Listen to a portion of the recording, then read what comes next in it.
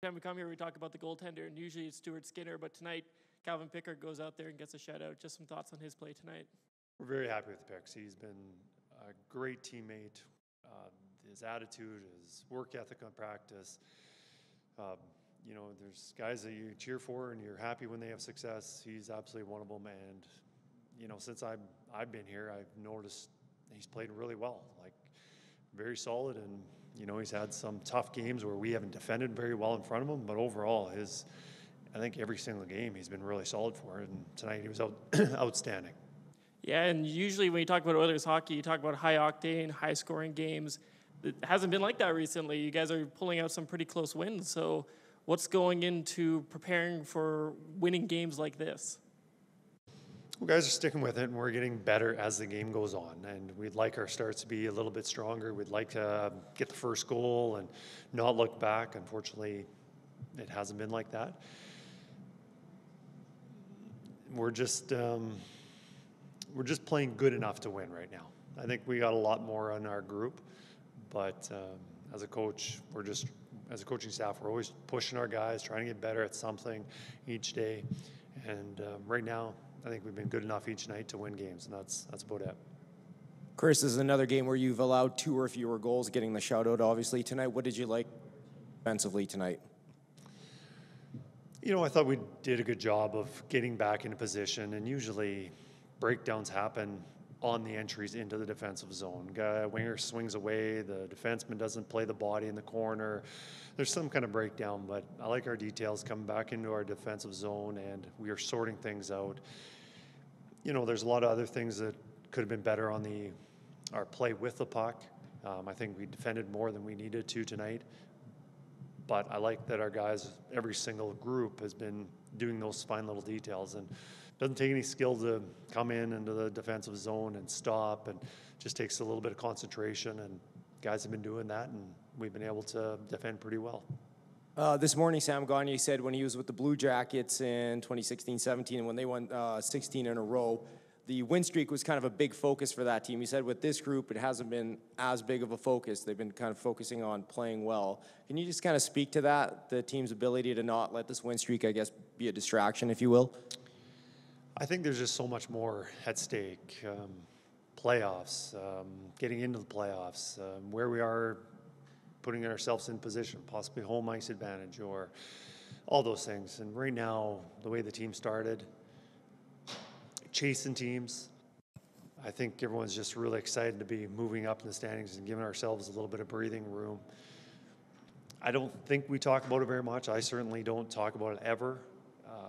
And when I leave the room and the guys are talking, I don't think they're talking about it. Maybe they are, but I think we're just trying to take one game at a time.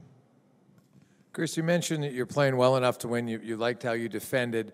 So if you look at it, is there anything specific that you'd like to see better offensively from your team?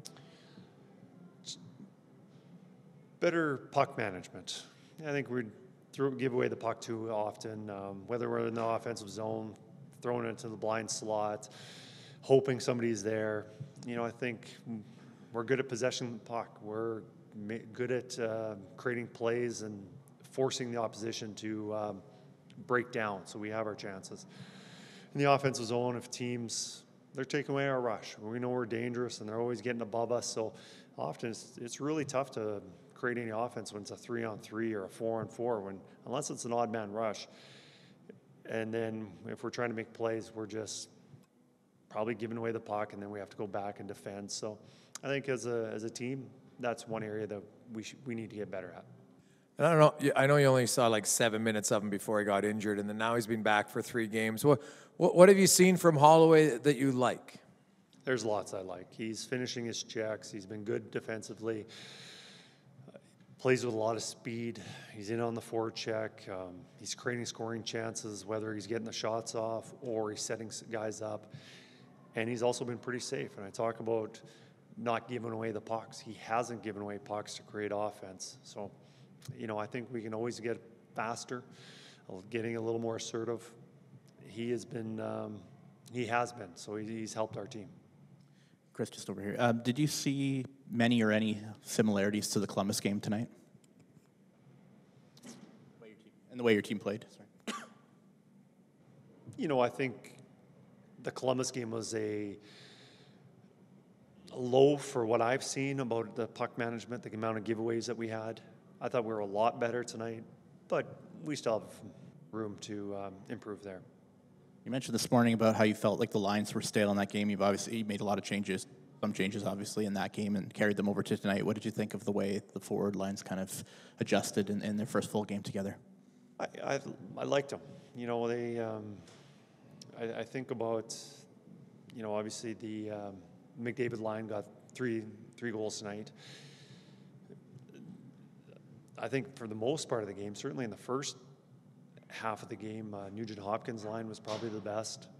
And so now we've got some decisions on what's going to happen next. We've got, we talked about the addition of Corey possibly Saturday, and we'll decide what we're going to do there. Whether he plays on Saturday or if we feel he's ready, or I don't know, we'll decide that tomorrow after practice. But overall, I thought the lines were good, so no need to change things up dramatically.